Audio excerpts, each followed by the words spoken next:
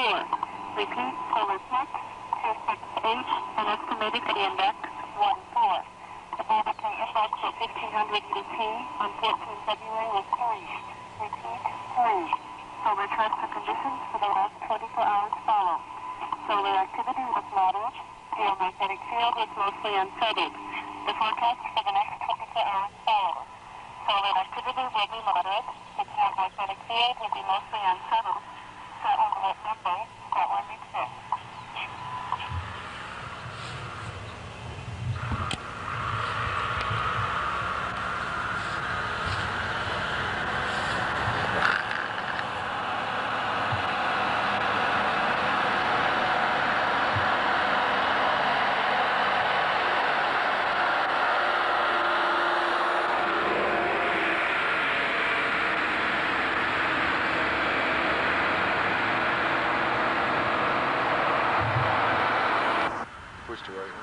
Hi, I'm Tom Brown, Director of Borderland Sciences, and here we are in our new laboratory on the San Andreas Fault of Northern California. What you just heard is a solar terrestrial report coming over radio station WWV on 10 megacycles, and we're using a fire hydrant for the antenna. And today we're going to explore Tesla's wireless power, and we're going to go around and show you various sites, mainly the Marconi wireless building at Bolinas, California, and with Eric Dollar describe how wireless power works and how what's known as radio today really isn't what was happening back in the old days. So basically this is our lab now. Our previous videos have come from our top secret lab in the vast suburban wastelands of Southern California, and now we're dodging the authorities in the bushes of Northern California. So hope you have a good day as we travel around here. And here we see scientist Eric Dollard in the Borderland Laboratory, which was pulled out of a ditch and restored.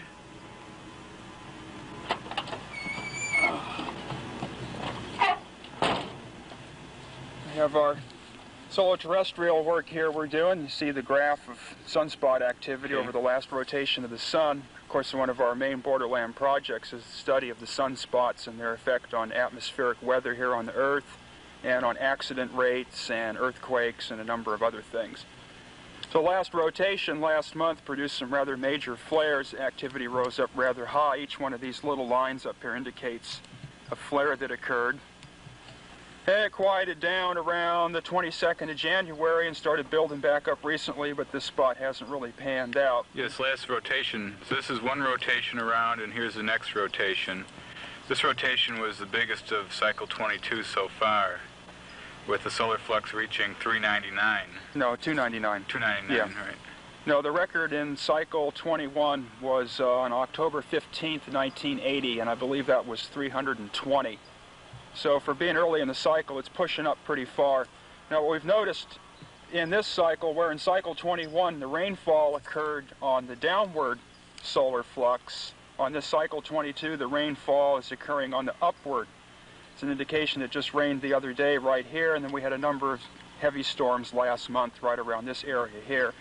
So what this will do, when the overall solar cycle in another couple of years starts to drop down altogether, then we'll move into a period of drought. Interesting enough, right when it hit the bottom here, it started coming back up is when we had freak snowstorms and record, they call it Siberian Express in the news, but that was when it happened, was right when it hit that low. Took the big drop down, and up in Garberville we were snowed in for about a week where it never snows. So let's go to our receiver here that we got our reports from. This is such a beautiful lab. I like this better than the last one. Yeah, it's free too. That's what's nice about it. Okay, here we see the receiver's hooked up a little differently than normal.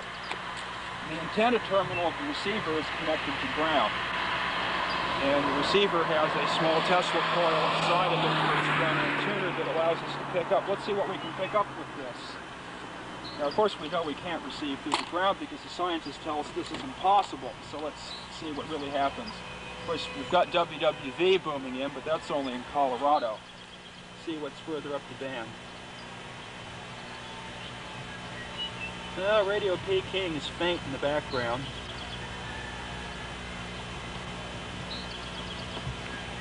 See if we can find anything up here. What type of receiver is it? That's a Army RT-77A shortwave receiver.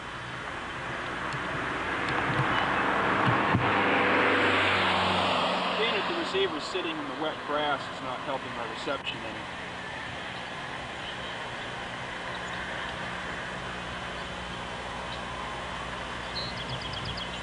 Yeah, Peking just faded out. We'll have to move to a drier location. But of course, WWV is coming in loud and clear. So from Fort Collins, Colorado, we're picking up just fine out of the ground on 10 megacycles. You can hear it good here. I think they'll pick up. As you can see, there's no antenna here at all. I mean, all the wires are close to the ground. The receiver is laying right on wet grass. Even though there is a piece of plastic, the capacitance is still very significant to ground. The leads are very low inductance and straight to earth. So the fire hydrant goes to the antenna leads? Yeah. Now, of course, right out here, we have the San Andreas Fault entering the Pacific Ocean. And this is one of the things that makes this a very conducive area for radio reception out of the ground. What's this bay here called? This is the Bolinas Lagoon.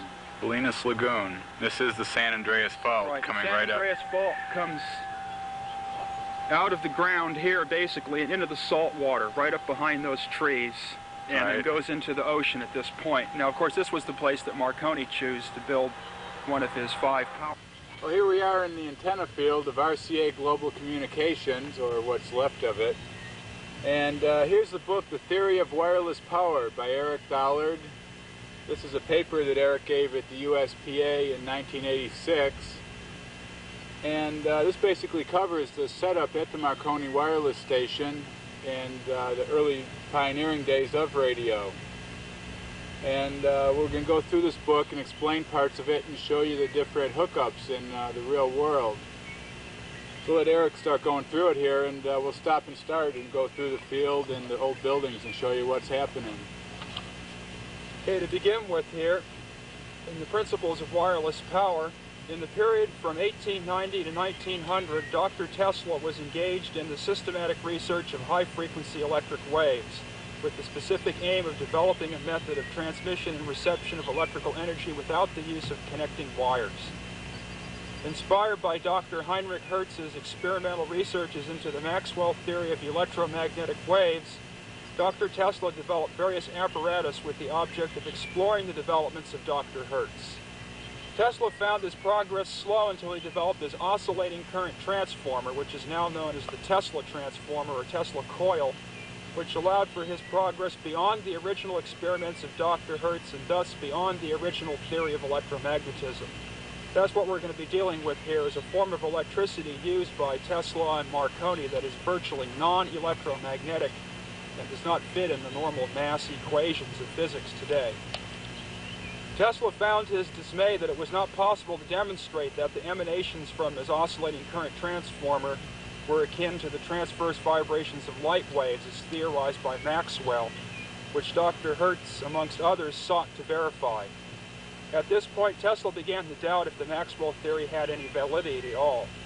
To quote, "For more than 18 years I've been reading treatises, reports of scientific transactions, and articles on Hertz wave theory to keep myself informed. But they've always impressed me like works of fiction," end of quote. What Tesla had discovered was that the emanations from his oscillating current transformer were of longitudinal dielectric waveform, that is, in the form of electric rays of induction. This indicated the purpose of Tesla's extensive research into X-rays and Kidron forms of radiation, which were considered longitudinal waves in the luminiferous ether by Tesla and his contemporaries. In other words, they felt that their transmissions were rays of induction propagating through a light-carrying ether. The theories of electric waves were of no concern to Marconi, however, and by his adaptation of Dr. Tesla's fundamental patents, went on to establish commercial wireless communications. And we're on the piece of property now where he started that, and we'll see the building and the remains of some of the antennas very shortly. By 1919, Marconi completed construction of 5 high-frequency power plants around the world. These plants generated alternating currents at a frequency of 18,000 cycles per second, or in other words, 18 kilocycles, and were produced by 200 kilowatt motor generator sets. The alternators employed in these MG sets were fashioned after those developed by Tesla but became known as the Alexanderson alternators, after C.P. Steinmetz's protege, Ernst F.W. Alexanderson. These alternators delivered current to what is called a multiple loaded flat top antenna. And we'll show a diagram of this antenna here. Yep. See if we can get that focused in. Get this focused in.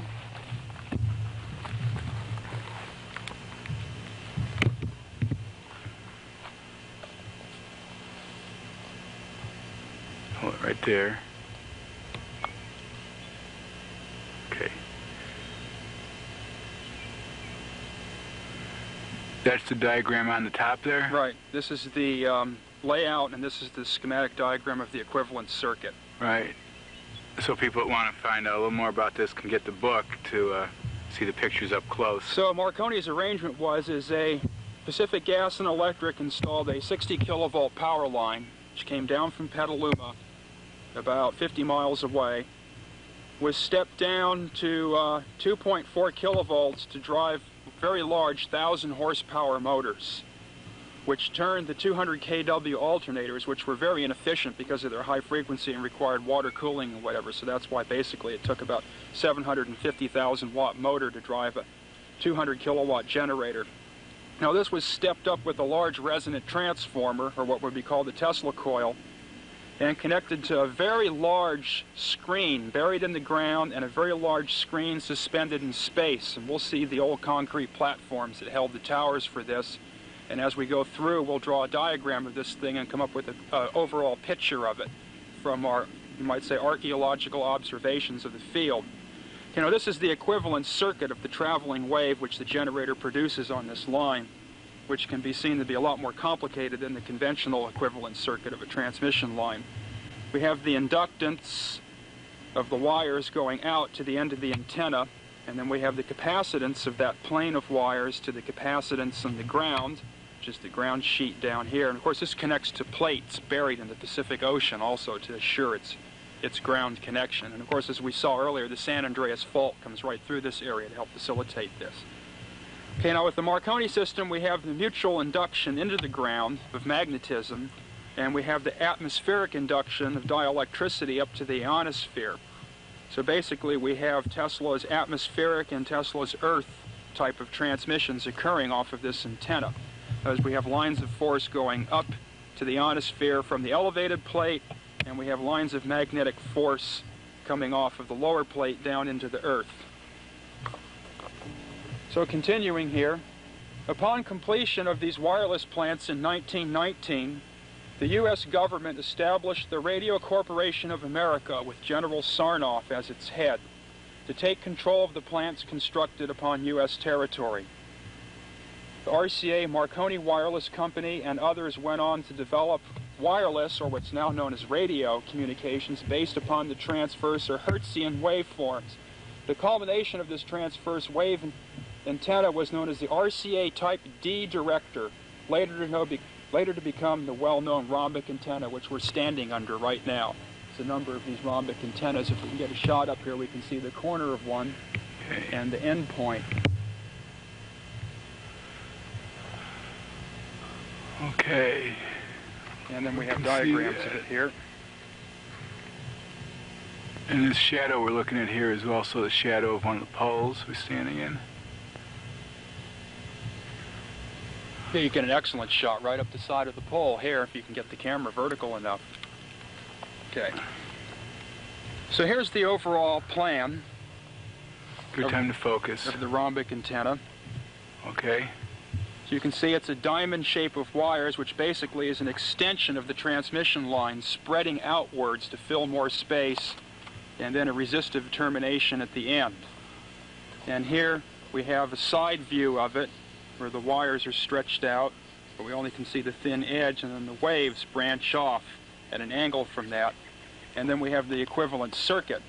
Again, we have the inductance of the wires going down, and then we have the capacitance between the wires as they spread out. But now we have new elements. We have the conductance, which loses energy due to the dielectric hysteresis of the ether that the antenna fills, and we have the resistance representing the consumption of energy from the magnetic hysteresis of the space between the wires. So in the Marconi system, which was an adaptation of the Tesla system, there is no effective resistances or effective conductances. So these antennas didn't lose any energy. The 200 kW, which the antenna did absorb at losses, was greatly overcome by the fact that 2,000 million watts of circulating reactive energy pulsated in this antenna at 18 kilocycles a second. The stored energy in the antenna was so great that even at 15 words per minute of telegraphic keying, the antenna would ring like a bell and tend to slur the telegraphic impulses together. Now, of course, this antenna only wants to operate on one frequency, being that it is resonant in such a fashion. Now, this antenna is aperiodic as far as its frequency response and doesn't respond to any one particular frequency. It's wide band, and absorbs all of the power from this case, this being a 15 kW shortwave transmitter, absorbs all the power and losses, and no energy is really stored in the antenna. So we have two distinct differences here. The Tesla system uses no energy other than incipient losses. The Hertzian system represents total energy loss. So we're starting to come up with a fundamental difference between what Tesla was working on and what we have today. Reading from the text a little further here. Okay, these developments, the developments of Marconi and RCA, fully entrenched the use of Hertzian waves in the practice of wireless communications, thereby diverting interest from the waveforms discovered by Dr. Nikola Tesla. Tesla's progress in commercial development was further delayed by his absolute insistence upon establishing a perfect system, the world system, as he called it, of wireless power and communications. The world system was much more costly and complex than the simple makeshift installations of Marconi. To quote Dr. Tesla's thoughts about the developments of wireless in this point in history, the commercial application of the art has led to the construction of larger transmitters and multiplication in their number. Greater distances had to be covered, and it became imperative to employ receiving devices of ever greater sensitivity. All these changes have cooperated in emphasizing the trouble and seriously impairing the reliability and value of the plants. To such a degree has this been the case that conservative businessmen and financiers have come to look upon this method of conveying intelligence as one offering but very limited possibilities, and the government has deemed it advisable to assume control. This unfortunate state of affairs, fatal to the enlistment of capital and healthful competitive development, could have been avoided had electricians not remained to this day under a delusive theory, the Hertzian theory, and had practical exploiters of this advance not permitted enterprise to outrun technical competence. End of quote. Dr. Tesla remained unswayed by these commercial developments and their impact upon scientific thought. Tesla understood that transverse or Hertzian waveforms were useless for the transmission of electrical energy on an industrial scale. The scattering, dissipative nature of these waves represents the primary limitation to efficient energy transfer. To quote Dr. Tesla again, "Nothing illustrates this better than the recent demonstrations of a number of experts with very short waves, which have created the impression that power will eventually be transmitted by such means. In reality, experiments of this kind are the very denial of the possibility of economic transmission of electric energy." End of quote. This, of course, brings to mind the satellite program of beaming microwave energy down to the Earth in electromagnetic form from photocells collecting the energy in outer space, which, of course, is something that'll never really be practical. Okay, discussing the Tesla system.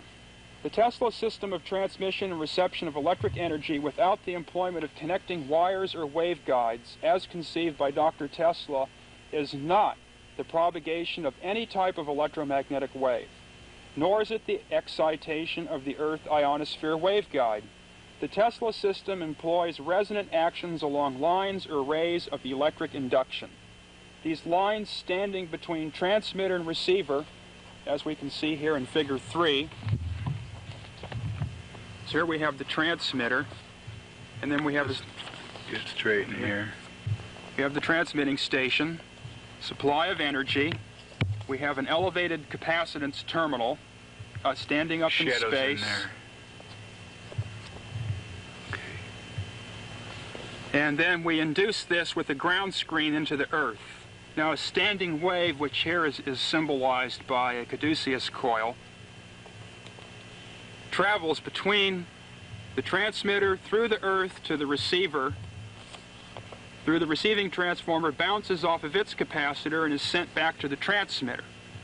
Now this energy constantly bounces back and forth and no supply is delivered until a demand is put at the other end. So there's really no loss in transmission in the Tesla system until you put a load on the receiving device, and then a traveling wave of energy will come up here. The way we can look at this is we have a traveling wave of energy supply going from the transmitter to the receiver, as indicated by this vector, and then a traveling wave of energy demand going back. And of course, if there's no energy demand, then the energy just oscillates in between. Okay, returning to the text. My place here. Okay, the Tesla system, as we pointed out, employs lines of electric induction, or what we could call Faraday lines of electrostatic and lines of magnetic force. The apparatus for establishing these lines of induction is called the Tesla magnifying transmitter, which lately has been abbreviated as TMT. The monopolar nature of this TMT, or Tesla magnifying transmitter, facilitates the ease of transmission and reception of this apparatus. In other words, we're dealing with a one-pole electrical system rather than the normal two-pole electrical system. The TMT consists basically of a system of resonating transformers harmonically balanced to the electric condition of the Earth, or what you would say would resonate to the Earth's own electrical system. The lines of induction established by the TMT are drawn into the high inductivity of the Earth's interior, despite the conductivity of its surface, which would screen electromagnetic waves. To illustrate this point, consider Tesla's description of an experiment. To quote, "I have here a short and wide glass tube which is exhausted to a high degree and covered with a substantial coating of bronze, the coatings allowing barely the light to shine through. A metallic clasp with the hook for suspending the tube is fastened around the middle portion of the latter, the clasp being in electrical contact with the bronze coating. I now want to light the gas inside by suspending the tube on a wire connected to an oscillating coil. Anyone who would try this experiment for the first time, not having any previous experience, would probably take care to be quite alone when making the trial, for fear that he might become the joke of his assistants. Still, the light bulb lights in spite of the metal coating, and the light can be distinctly perceived through the latter. A long tube covered with an aluminum bronze coating lights when held in one hand, the other touching the terminal of the coil, and lights quite powerfully. It might be objected that the coatings are not sufficiently conducting.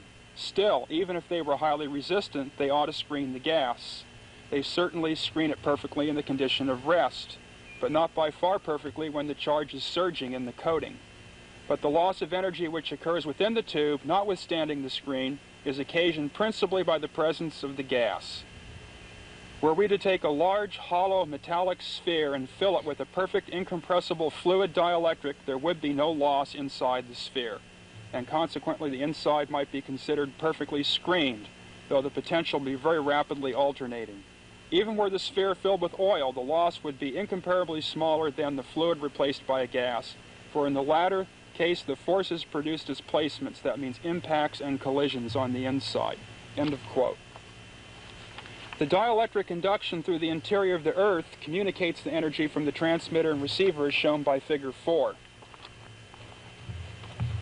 These are Tesla's original drawings, by the way. Okay, we're going to have to focus in again here. Can you hold that a little straighter?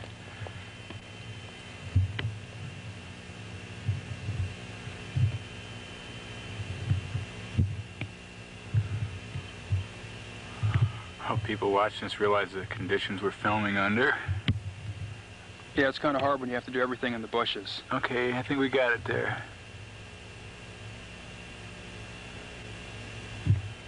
We can see in this one the pump with the little meters. The pump represents the Tesla magnifying transmitter. And the Earth filled with gas is a large balloon, in this case, with little pressure gauges installed all over the place. Now what Tesla is showing here is when you set up oscillations with the pump, that the pressure gauges respond almost instantaneously all over the surface of this hollow globe. Now he has a schematic diagram here showing the coil with its elevated terminal, which if high enough, such as a broadcasting tower, will radiate in a Hertzian fashion. But then he shows the neutral terminal, the coil coming off the Earth, and infinite propagation velocity occurring outwards, slowing down to the velocity of light at right angles on the planet, and then speeding up to infinite velocity all the way around, the average velocity being pi over 2 times the velocity of light, which of course to modern relativistic theories is impossible. Tesla has the practical realization listed here of replacing the hand pump with one of his wireless towers, which contained a large elevated capacitance terminal and a ground system with a coil in between being excited, and of course light bulbs being lit up out of the ground, which is kind of hard to see here in the photocopy, and ships receiving out at sea, and submarines, and the whole thing receiving both their power and their communications by this centralized transmitter tower. So returning to the text.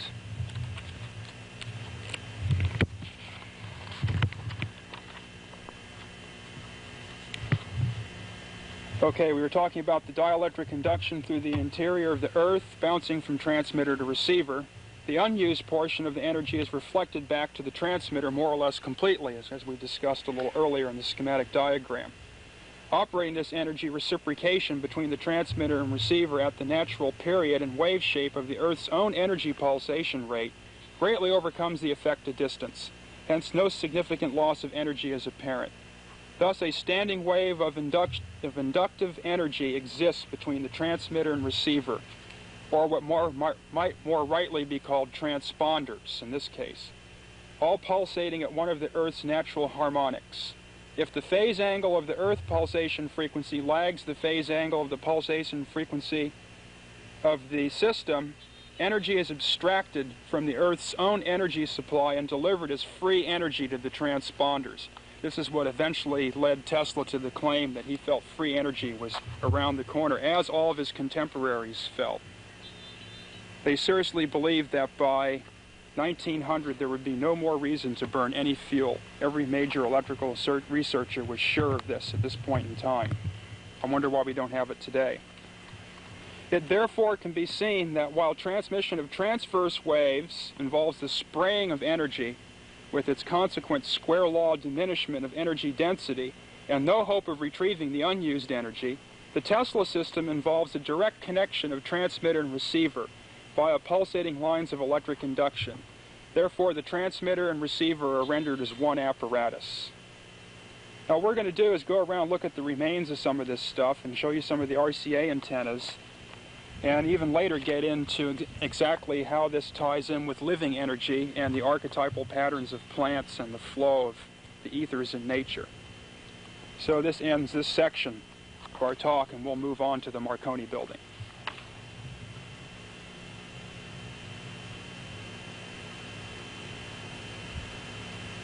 Okay, we're just going to do a 360-degree pan shot of the antenna field here. Okay, now what's this one up here, Eric? Okay, that's the point of one of the rhombic antennas, this one being directed at Australia.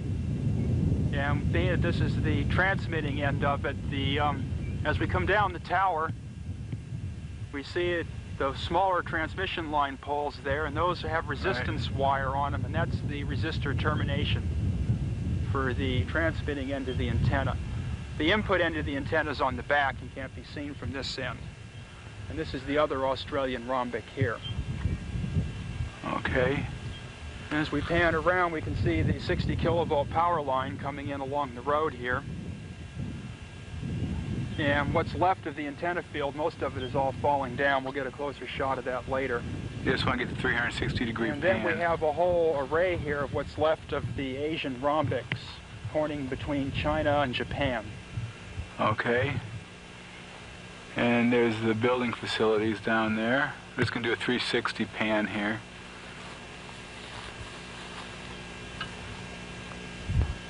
Okay, now these two buildings you see, the one to the left, farther back, is the original Marconi wireless building.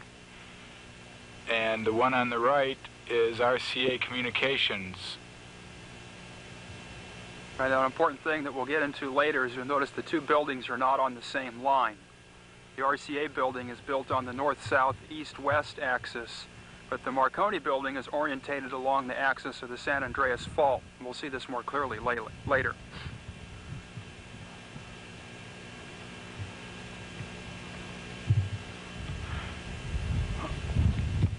Okay, we were just up that canyon there originally. We've worked our way down here, and now we're at the end of the antennas, the original antenna array.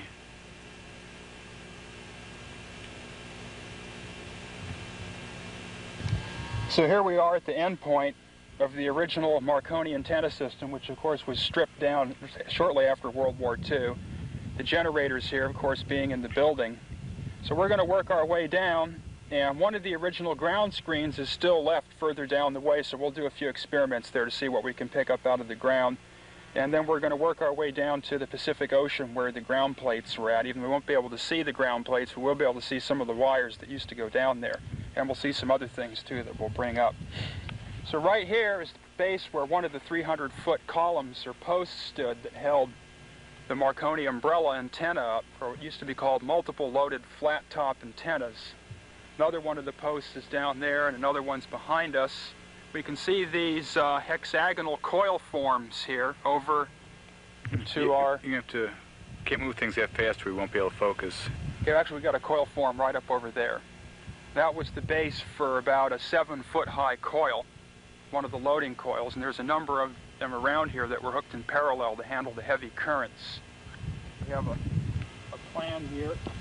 We drew up this area where we're at now, and as we move down the antenna field, we'll draw up the whole plan of the thing. Okay, focus in here. We have the 3 posts in a line. Okay, and down the page will be our progress down the field to the building, which will be down at the bottom here. So then we have the coils here, and then there were smaller transmission line type poles that held wires between the coils, and then down leads came down off the flat top to these tether points that we see here still sticking out of the ground. These are the big concrete? The little metal posts sticking out with the bolt going through them. The big concrete pads, one of which we see off in the back there, were the guy wires that held these tall posts up.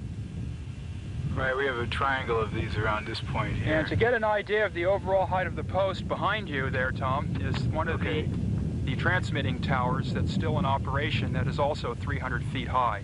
Okay, we'll slowly pan around to that here. You can see the red and white tower down there, which is the same height that these poles were. Actually, it's 15 feet higher. That's a 315-foot tower.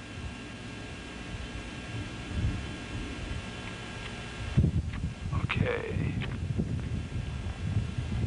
So we'll extract a little more information from the text here and move our way down to our next section, the operating principles behind the Tesla system. Wind is picking up, a little difficult for us. So reading from the text, we're now to part C, the operating principles of the Tesla magnifying transmitter. Because the energy is propagated through the ground, the question exists as to how to ground the apparatus, that is, how to establish an electrical reference point. Since the so-called ground is now the hot terminal of the transponder coils, or the TMT coils, and therefore is incapable of also serving as an electrical reference point, here exists the singular feature of the Tesla oscillating current transformer, in that the distributed mutual inductance and the odd-order harmonic resonance work to establish a virtual ground. This is the fundamental principle of virtual grounding, or this fundamental principle of virtual grounding, is also found in the Tesla geodynamic oscillator, which serves as the mechanical analog to the Tesla magnifying transmitter. The principle behind this basically is the geometrical reconfiguring of the fundamental components of energy, the components called the kinetic and the potential. This reconfiguration resulting in the separation of cause and effect, not only in time, but also in space. The result hereof is the circumvention of the Newtonian laws of action and reaction. This allows for the production of heretofore unexplainable phenomenon. Hence, the traveling wave, or the Tesla magnifying transmitter, as well as the Tesla geodynamic oscillator, is capable of transmitting vibrations by the virtue of the fact that it is self-referencing, thereby not requiring any ground, that is, no solid backing from which to push against. This may be loosely related to the old saying, "Give me a fulcrum and I'll move the earth." Tesla found this fulcrum and moved the earth literally and mechanically in New York, producing a localized earthquake, and electrically producing a standing lightning discharge at Colorado Springs, and possibly conjugate discharges elsewhere on the planet. The Tesla transponder, or Tesla magnifying transmitter, can be divided into 5 distinct components. 1 is the earth. 2 is the reflecting capacitance, or the ball that exists on top of the coil. 3 may be called the energy transformer, 4 the coupling transformer, and 5 the resonant coil. Now we have these in a diagram here, if we can focus in on them.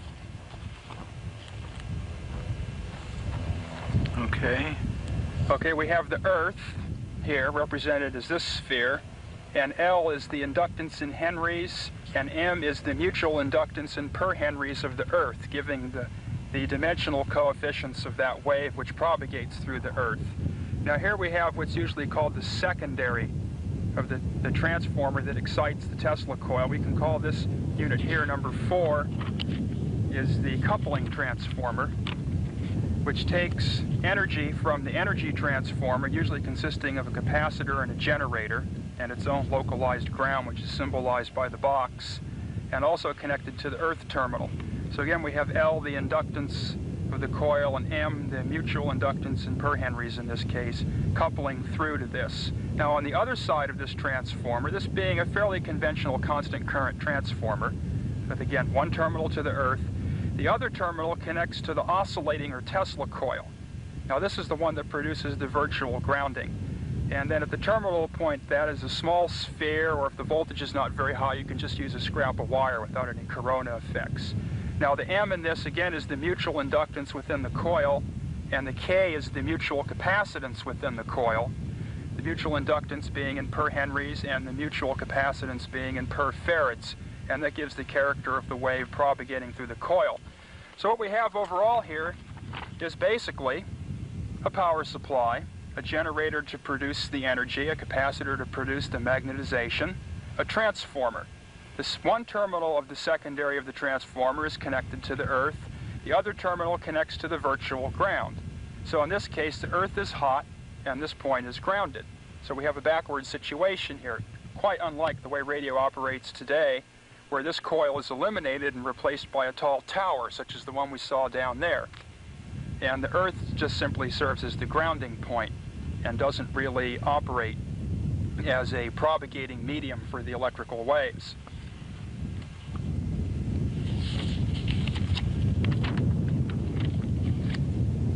Okay, we've just shown the interconnection of these.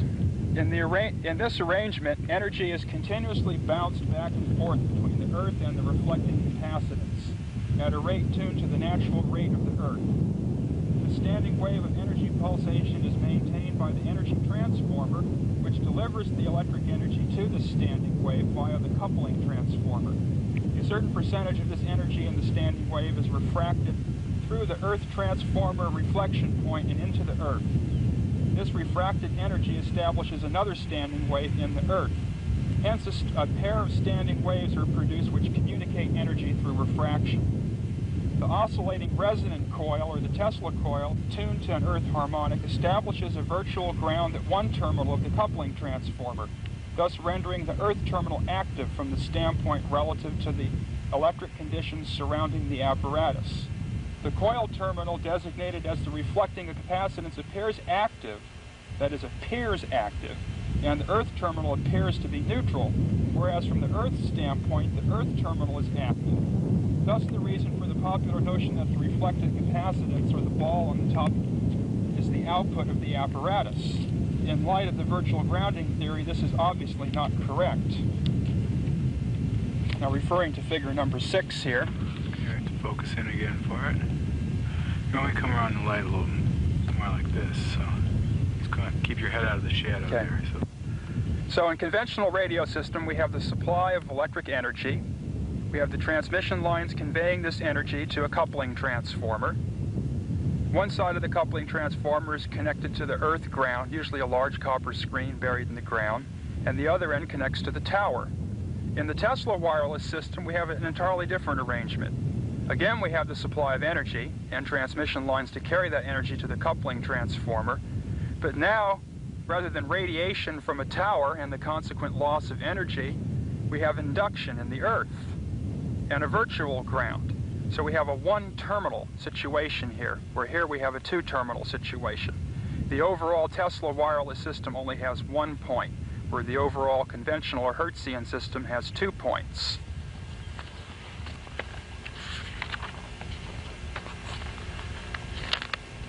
The electric conditions surrounding the Tesla magnifying transmitter can no longer be represented by conventional or electromagnetic concepts. Okay, we had a minor glitch there. Our battery went dead, and thanks to some friendly RCA employees here, we're now recharged and running again, so we'll continue.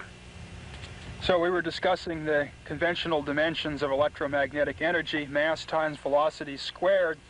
But around the Tesla magnifying transmitter, we find the energy has different dimensions of length cubed divided by time squared. We find this mentioned in some of Wilhelm Reich's later works, and we even find in Maxwell's works that there was a type of energy he considered to be mass-free, and of the dimensions of length cubed divided by time squared.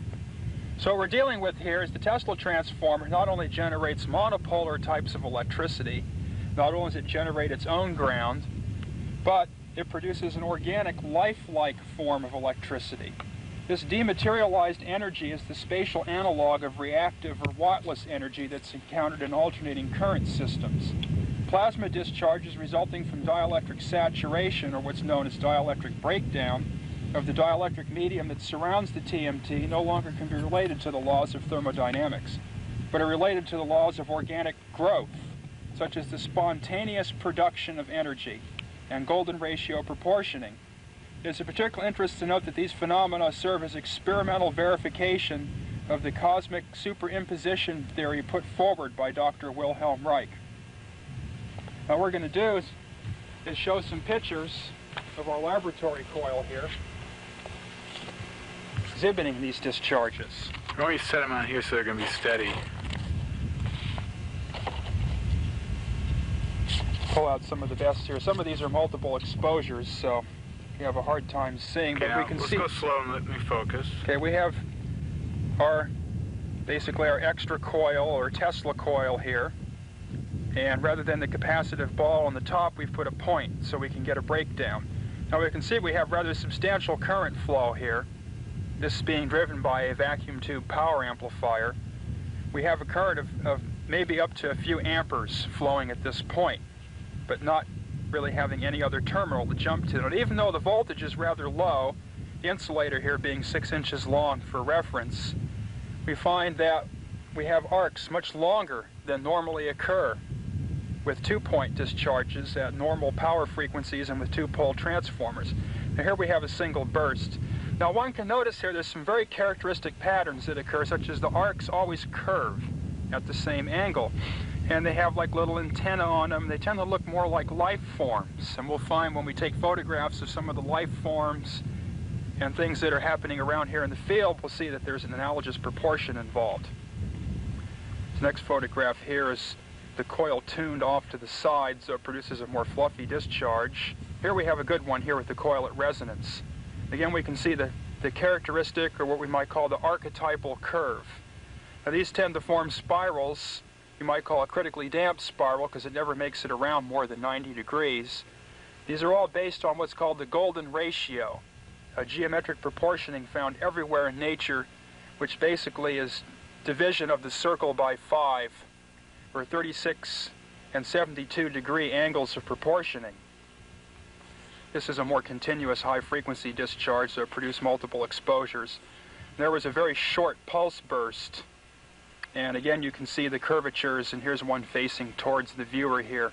You can see it going up and curving down. I think we're going to see a bush that looks like this in a little while. Yeah, we're going to see a small cypress tree where we have our ground receiver set up that looks just like this. And then we're back to where we started from again.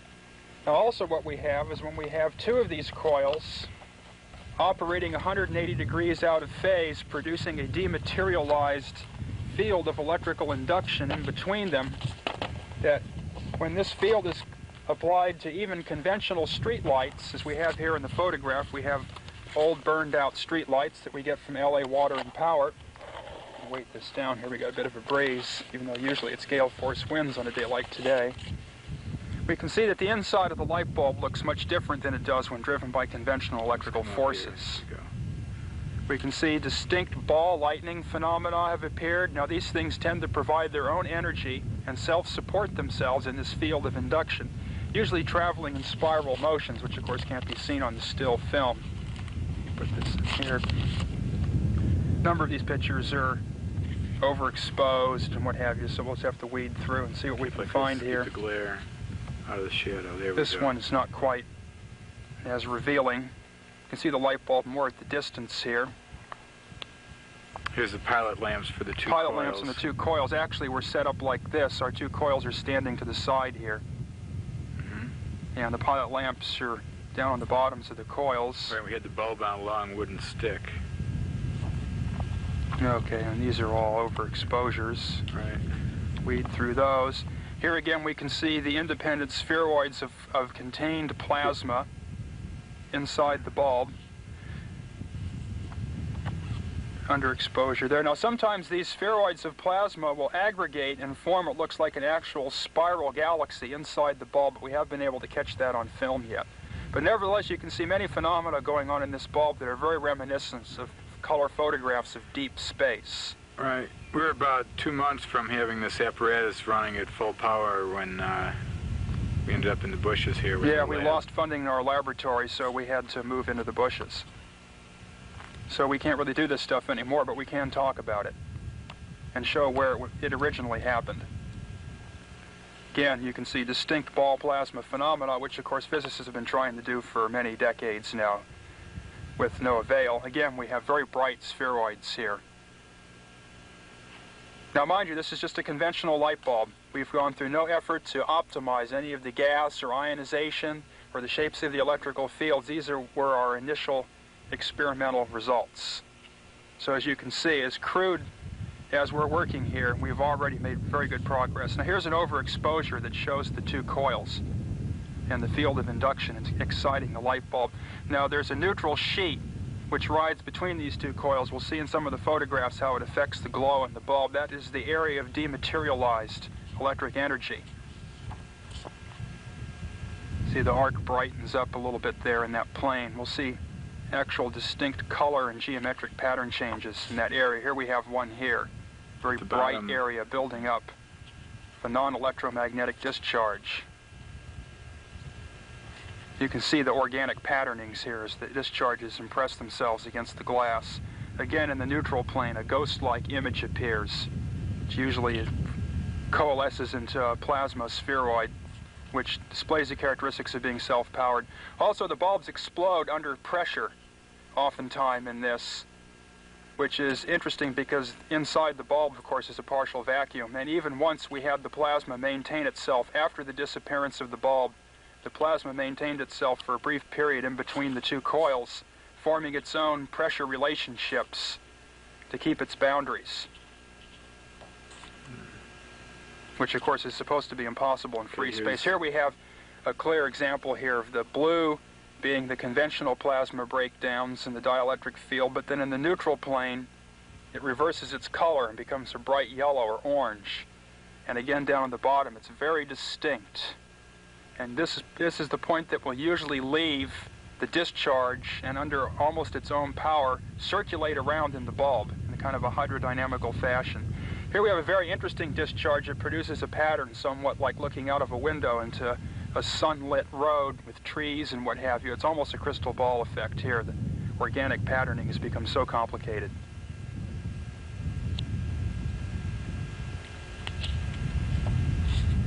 And I think we're kind of getting back to where we started. Well, here's an interesting one here where the bulb is less rarefied.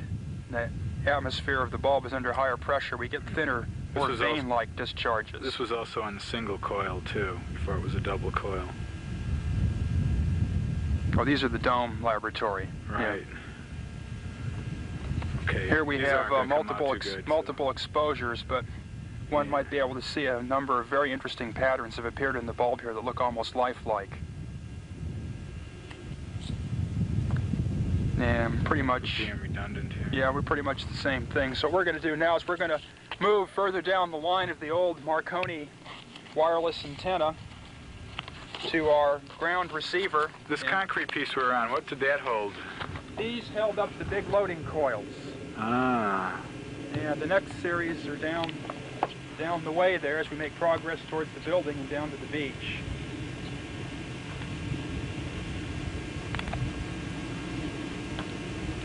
There's the RCA building where we just charged our battery.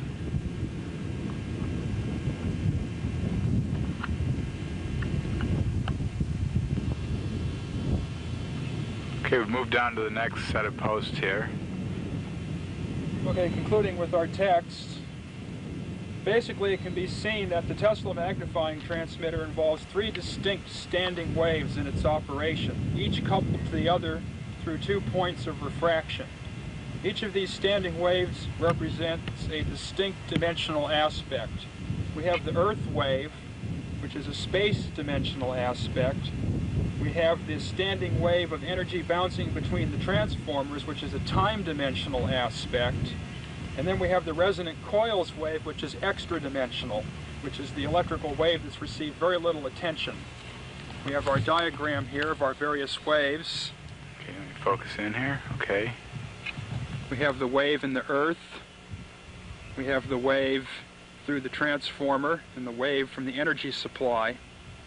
All these waves combining together in the coupling transformer. So the Earth is the spatial wave, the coupling being an alternating current type of situation is a time wave, and then the resonant actions and virtual grounding of the extra coil or Tesla coil represent the outside of the dimensions of space or time, or the extra dimensional. Or what we will find later, as we research this stuff a little further, what we might call a counter-spatial electrical field. The analogous relations in musical representation of these would be the space dimensional is what's called harmony, where a number of tones combine to produce chords, which in themselves are spatial phenomena or geometries that appear in space. The time dimensional, of course, would be the rhythm of the musical situation, and the melody would be the extra dimension, in that melody involves the process of change, and there isn't a specific thing that you can grasp to define it as a physical dimension. In order for this triplet resonant or sextic energy transient, in other words, 6 distinct forms of electric energy, to operate in consonant resonance, conjugate relations must be made to be existing between all 6 of these energies. Unfortunately, very little theoretical knowledge exists for transients of more than double energy, in other words, a normal LC circuit. This is primarily due to limited understanding of the science of algebra with regard to solutions of equations higher than the 2nd degree. So we're stuck with a situation here if we want to recreate a lot of this stuff, is there's virtually no engineering math to do it. So we're going to go down now to the 3rd post, where one of the old Marconi ground screens still exists and was not pulled up. These grounds being for the coils, of course, here. We'll make a brief reference back to our diagram to show you how we're moving along here. I'll focus in on the diagram. Hold on.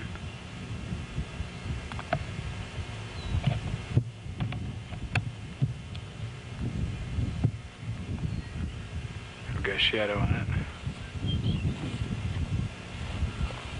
There we go. I think people can deal with our amateur production methods here.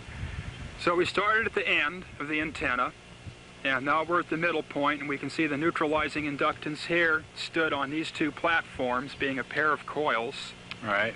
Now we're working our way down to the beginning where the input inductance and the input transformer existed, and then we're going to follow our way down to the plate. Okay, now part of the earth-ground plate is still intact here, and we're going to see what kind of signals we can pick up off of our receiver. Technically, being that it's midday, the lower frequencies should be totally unreceivable, so we'll see what we can actually pick up out of the ground. So here we can show the diagram in this book here. Oh, as we work our way down and have drawn the positions of all these concrete edifices here, then we'll see what an overview of the basic plan of the antenna looked like. Right. Let's get a little scan shot here to show how we've worked our way down here. And it was up there.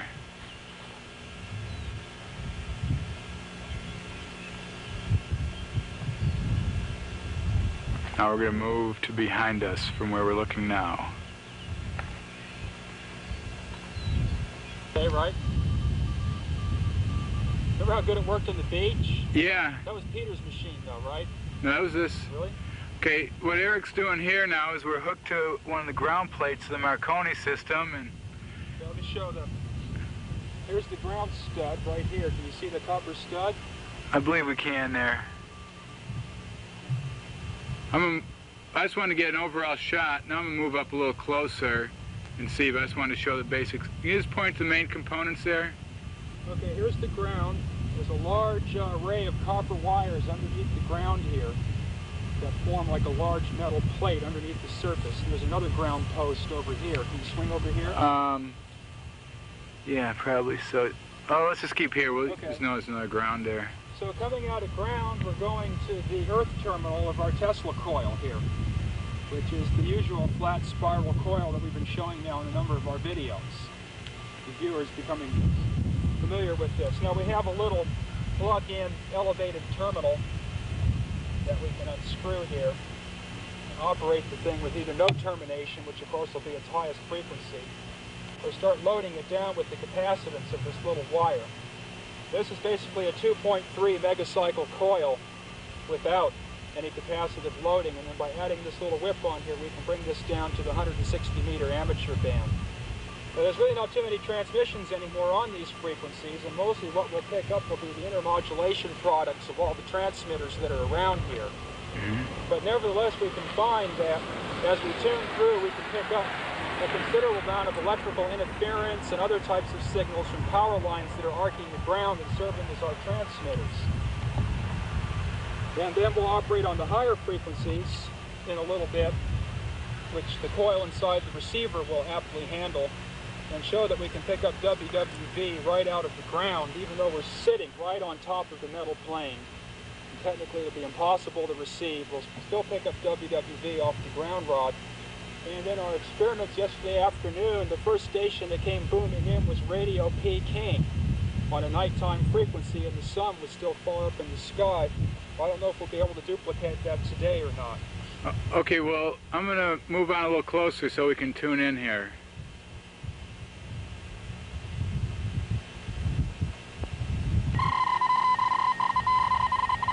What's this, a radio teletype signal? This is a radio telegraphic signal that's emanating from the Coast Guard station about a mile up this strip here. Now what we're going to do is pull the ground wire off and see how it affects our signal strength. Gone. Okay, now as you can see, there was no antenna on this. We removed the little whip. So we're definitely receiving purely through the earth. By ground, you mean virtual ground, right? This is the virtual ground. Right. At this point. Now you'll find when the coil finally reaches resonance, I'll go up in frequency, getting closer and closer to its resonance.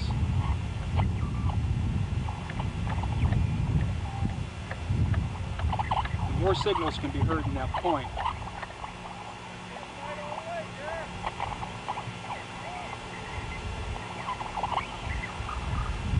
Now you can see at resonance when I bring my hand, it's hard because the camera has got an audio adjusting thing in it. So let's see, as I ground this out with my body, the signal goes away. This is the virtual grounding arrangement here. I take the ground wire off and of course the signal goes away. So what's being done is This is providing its virtual ground and transformer action in one unit, and then the outer coil here picks off and goes to the receiver. What you can do is draw a simple diagram of this to help the viewer understand what's going on.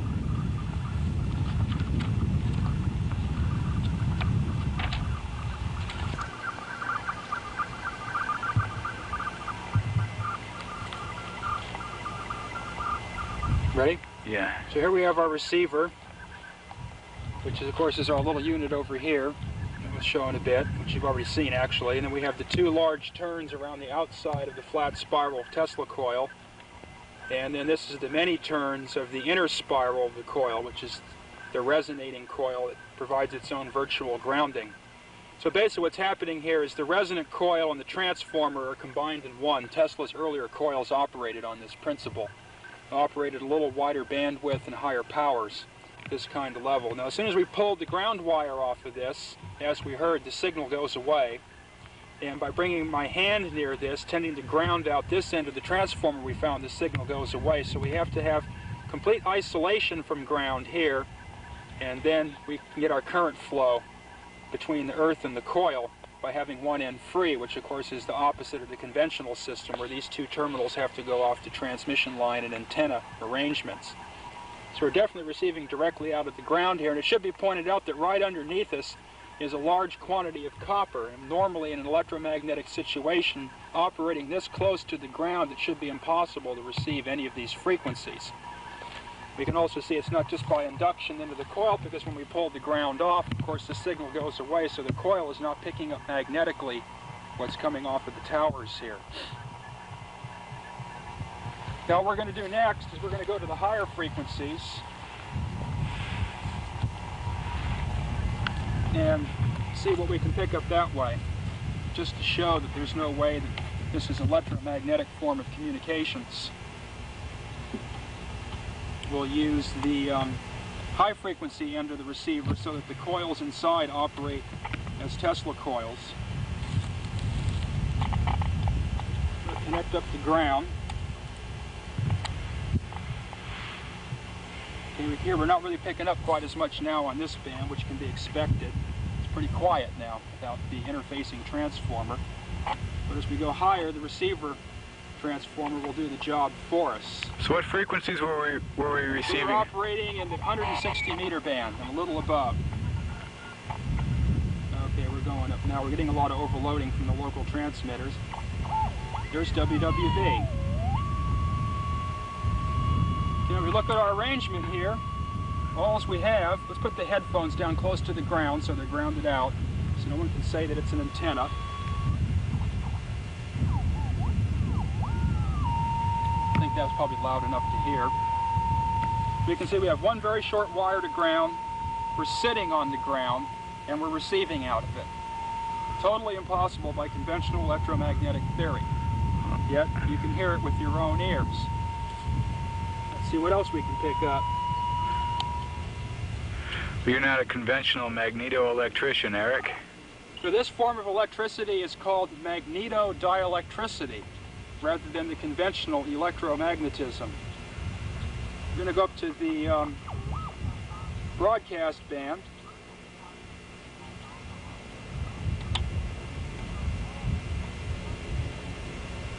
We're picking up station here, English.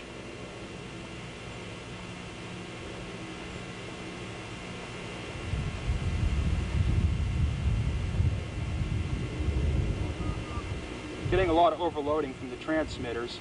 The only thing we can pick up now seems to be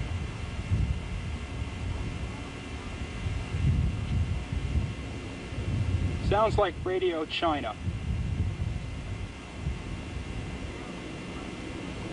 We have to wait for them to identify themselves. I don't know if it can be heard or not.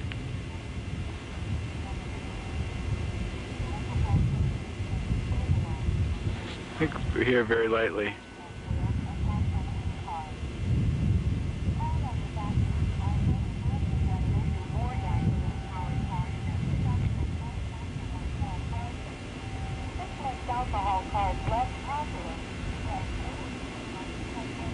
I turn on the BFO, of course. carrier, it's a lot easier to hear. Right. And you can see you can still pick up many things throughout the band.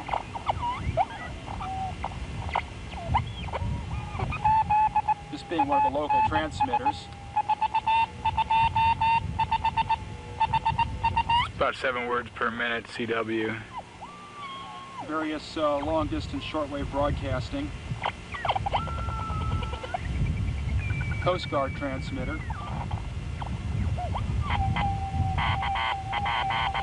Here we have a parasitic oscillation. One of the transmitters around here is out of tune and oscillating on its own off frequency.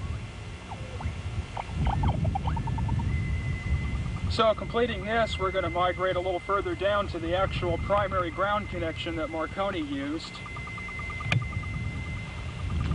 and get a picture of the building. Okay, here we are, working our way towards the beach. Fine way to spend an afternoon in California. And there it is, the Marconi Wireless Building.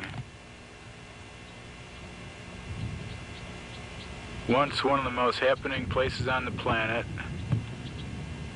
now derelict and stuffed with junk.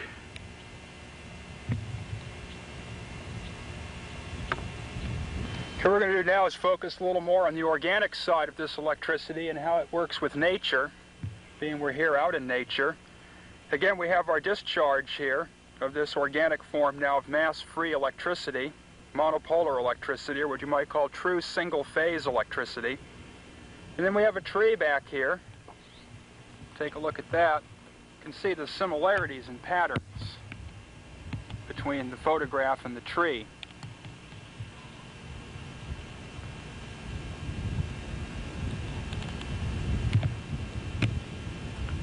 Does look quite like one of the discharges. That's a characteristic of the cypress trees, is they look very much like electrical discharges that occur around these coils.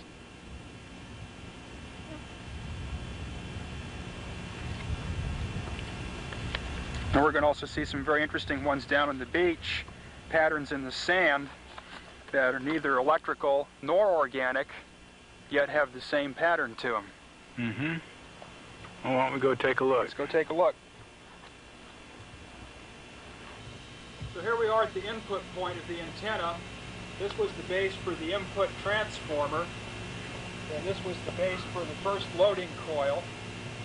And then all the wires came down off of the umbrella antenna. We have a 300-foot tower there that we can reference. It's right in the position where one of the original Marconi towers was. You can visualize 3 of those standing apart from each other by about the same distance in a big grid of wires going all the way up the piece of property we traversed. All those wires came right down to these concrete platforms here where the tension was taken up and then connected to the powerhouse. And you can see there's a concrete over hole inside of the powerhouse building here where the lead wires came out. But this square, is that the square right there? Yeah. And then the alternators sat inside this building, this basically serving as a generating station.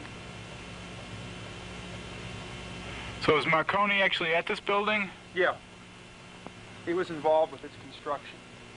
And there are rumors that Tesla was too, but we haven't been able to confirm that yet. But everybody was involved with this. That was a significance in the electrical pioneering days. Steinmetz would have been involved.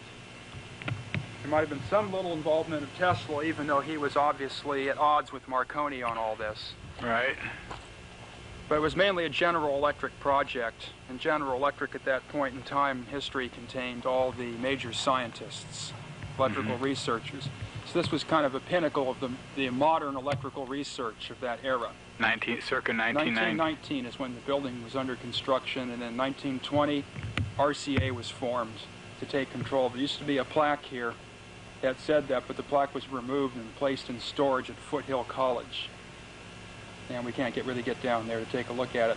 We can get a look at the front of the building here, then we'll follow the ground wires down to the beach where the plates are at and see what we can see down there. Okay, we're going to do a scan of the side of the building here. There's our technical support, our good friend Johnny, who's been helping out. You've seen his hand holding microphones. And there's the concrete platforms we were just looking at.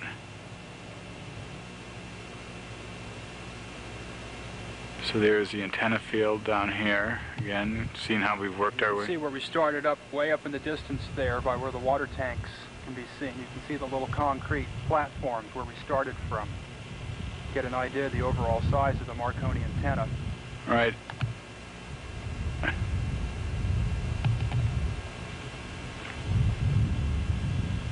Okay, come back and do a building scan along here on the way back in.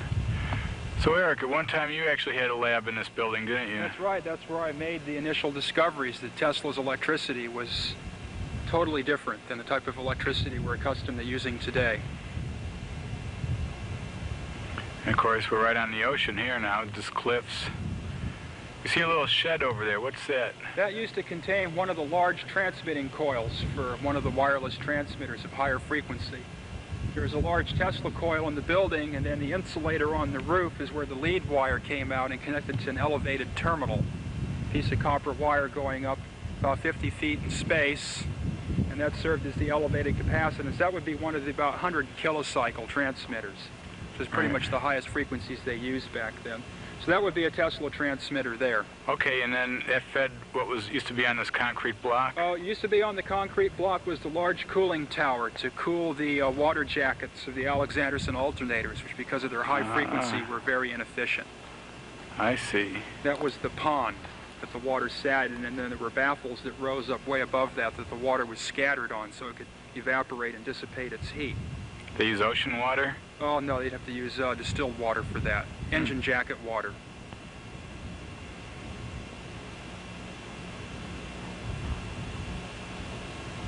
You know, okay, there's a shot down the whole field, and we're at the back of the building here. Okay, what we're going to do now is follow the path of the ground wires down to the ocean. And we'll see where they come out of the cliff, where it's broken off, and then we're going to take a look at the beach down there. So take a look at the, turn the camera down to the beach here. You can see the lay of the land in the reef. Now those lines are parallel to the San Andreas Fault, pretty much. Right, I think we can get a better shot farther down the beach of that. Yeah.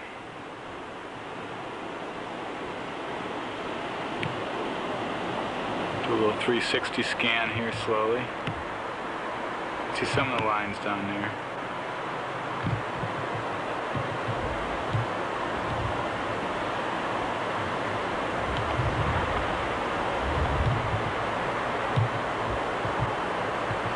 Where the ground wires come out of the cliff that Marconi grounded out to the bronze plates out in the ocean. There's another wire here. The whole net of it come out. There's another wire up there, a whole sheet. If we swing around here and look at the land here, we find that Marconi put the ground in over a very large underground stream. So there's a natural draw to the land here to help facilitate the ground. Right. You might figure that Marconi might have known something about the lay of the land and orientated his antennas to meet the natural energy flow. Okay, let me get a shot of the surf out here too. We can see the orientation lines in the rocks here.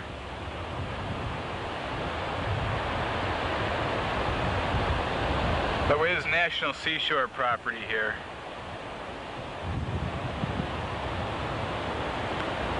So let's go take a look at where the underground stream comes up out of the sand. Sounds good.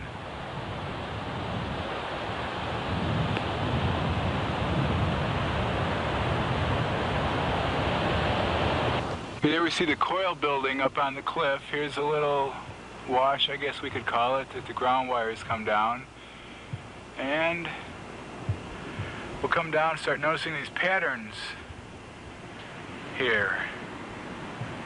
Can you want to describe what we're looking at here, Eric? Okay, here's where the underground stream that rides underneath Marconi's old antenna emerges and comes out of the ground. Now what we're going to find, if we take a look at another spot that's more conducive for it, that this streaming of energy here in the water... We can see it pretty good there. ...behaves very much like the electricity we've just been talking about. Can we focus in here? We're getting good flow. This one here, it contains a little too much flow, and the sand's not really right to show some of the patterns we want to see. So let's move down the beach a little ways.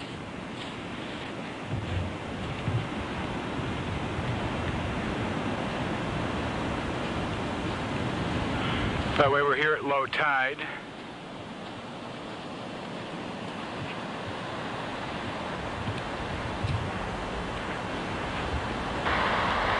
Okay, here we're looking at pretty prime moon. You see the basic tree-like formation like we see in the discharges, and you see it in all of nature. Discharge of energy. We can see the same organic patterning here that we saw in the discharges coming out of the coils. So now we're starting to see somewhat of a correlation. These things look like the veins of living plants, yet they're just patterns in the sand caused by natural water flow percolating up from underneath underground streams.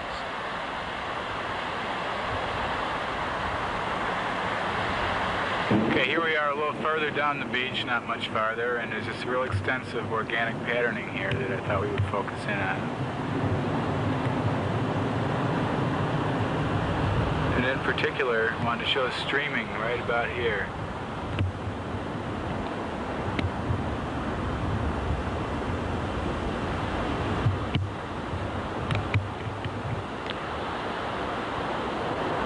So you see that the energy streams in natural living patterns.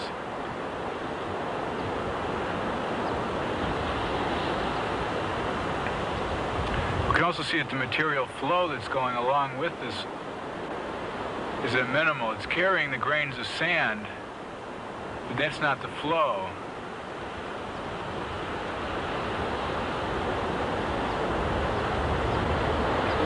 Quite analogous to the situation where electricity flows like the liquid, but electrons tend to act like the material particles and are carried along at a very limited velocity.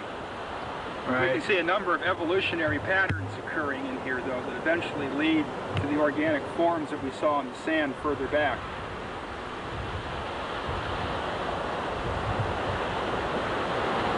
Constantly changing. Right. Let's go take a look at the next one. Okay.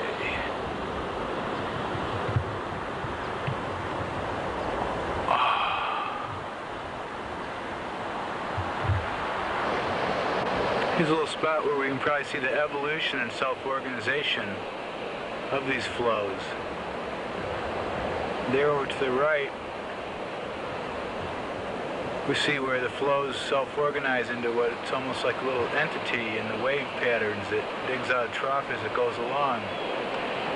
It's this self-organization that seems to create these lifelike patterns.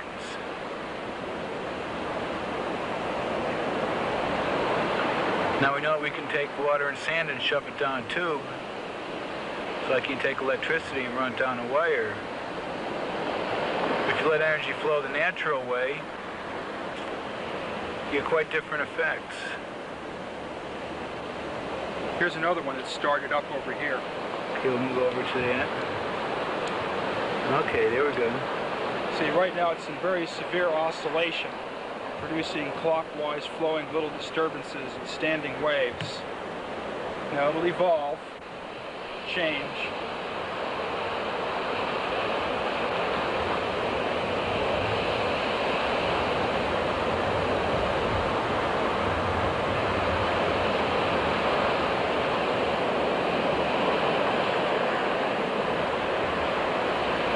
Okay, it's starting to move now.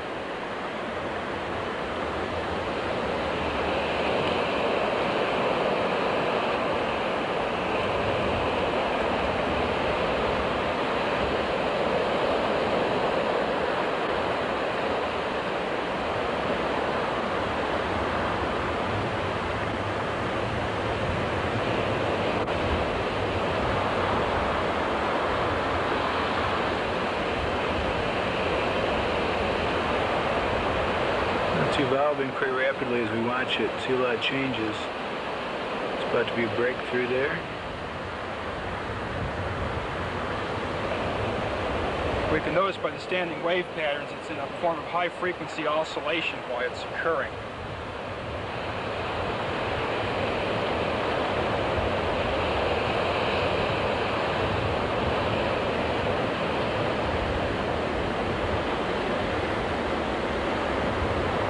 There's something quite pleasing about watching nature.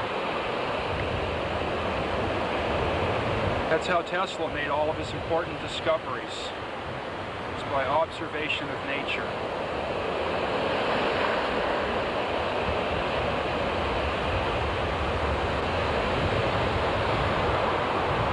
Let's move down to the next stream before the batteries run out. Here we see a pretty complete one. In the first place, it makes itself visible with the water and sand medium.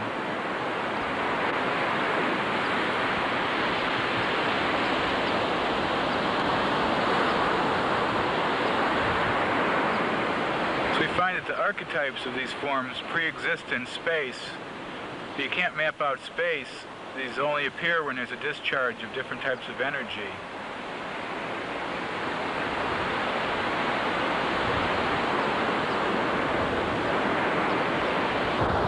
Here's a few that are rather distinct.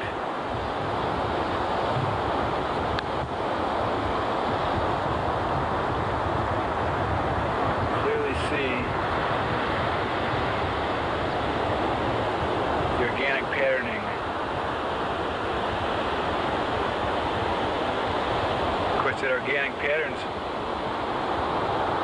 a stream.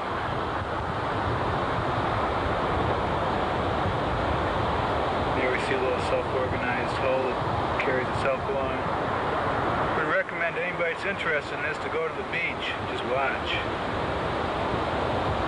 Doesn't Borderland have publications which talk about this? Well, we have the Adaphone voice figures from 1904, which actually shows these same patterns appearing in liquids that people were singing into. And also has been released is Hans Jenny's work with cymatics, self-organizing patterns, which is absolutely stunning to see. There's also a book called Sensitive Chaos that the Steiner people put out, isn't there? Right. It's basically out of print. We were able to get a small number of copies. By the time this video's out, will probably be out.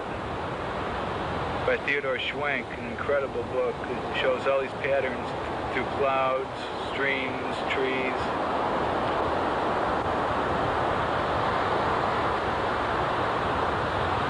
So what you see here is it looks like a discharge coming up. As you can see, the internal activity is the flow is moving downward towards the ocean. But yet if you compare it to the discharges that we saw, the discharges look like they're going up. Just like a tree looks like it's going up. But in the view of many people, a tree, rather than growing out of the ground, it's actually sucked out of the ground and the energy is filled in by cosmic energy coming down. Well, we can see a direct analog of that here. Right. Also, videos we took of the discharges occurring off the top of the Tesla coil showed that the discharges occurred from out in space and then propagated down inwards to the coil. Right, so discharge is a discharge from space into the coil rather than what would normally be assumed by just looking at it. So anyone can find these patterns in nature. All they have to do is get away from the buildings, the television set. You won't see much of this on TV. No, it's definitely not violent enough. No. Okay, we've made it back up the cliff here, and we're looking out towards the southeast. And you can probably see the lines. Very distinct lines.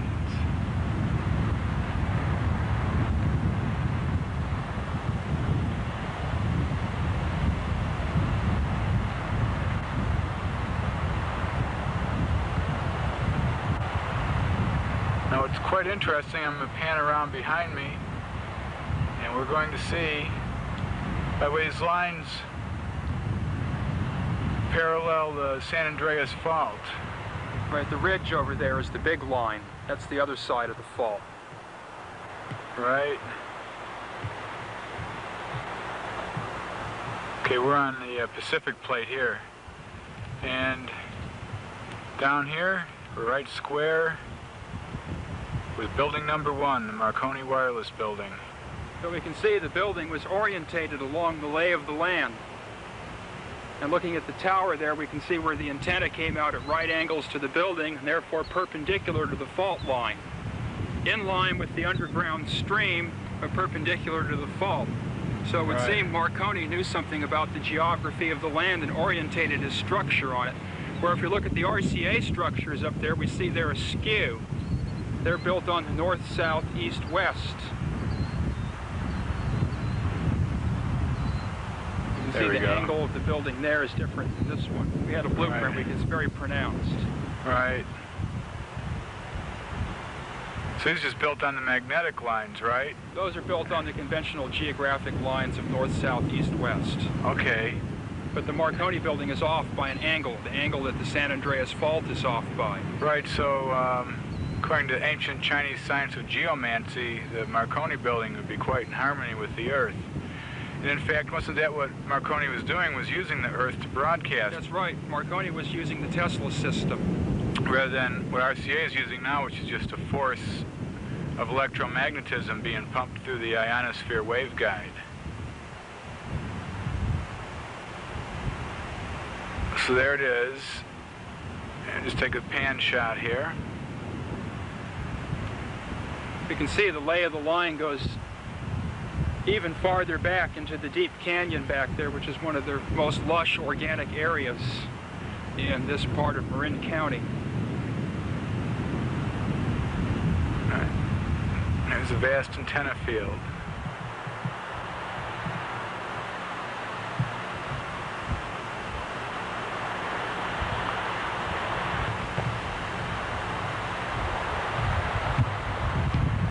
Now the building is right to your back as you face these lines going out.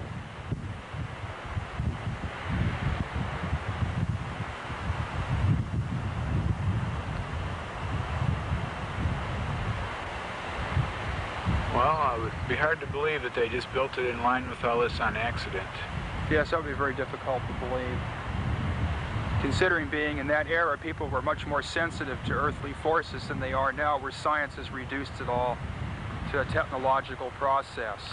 We can even understand that in, like, we look at relativity. Like, now relativity is considered from the macrocosmic molecular level, but whereas in Steinmetz's book on relativity, he dealt with projective geometry, which dealt from the outer peripheral inward.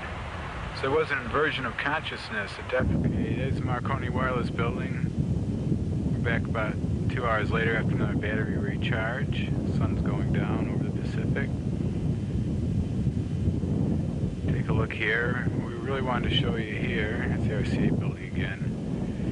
As you can see, there's transmission poles littered around.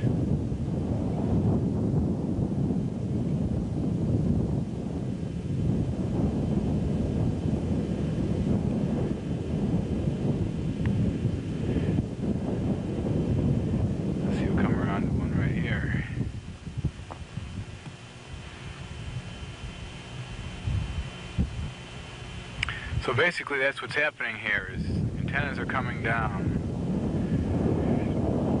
The research into the old Marconi and Tesla style systems is over. No real chance of it ever happening again.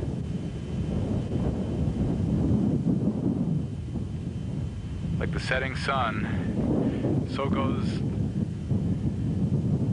the old science of electricity.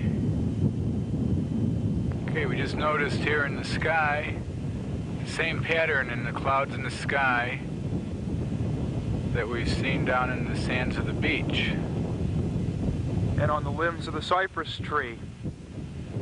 And on the discharges off the tip of the Tesla coil. Maybe there might be some kind of connection here, don't you think, Tom? There's a slight chance of it. I'm beginning to think so. Final scan of this beautiful site here.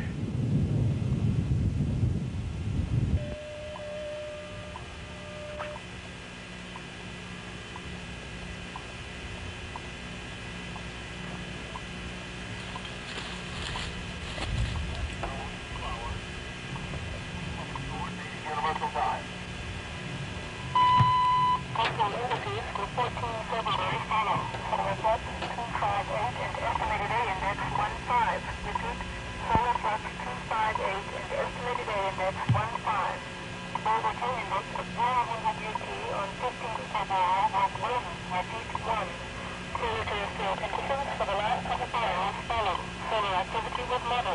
The geomagnetic field was mostly unsettled. The forecast for the next 24 hours follows.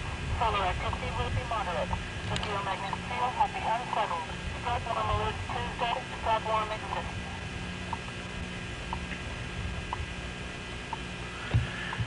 And so...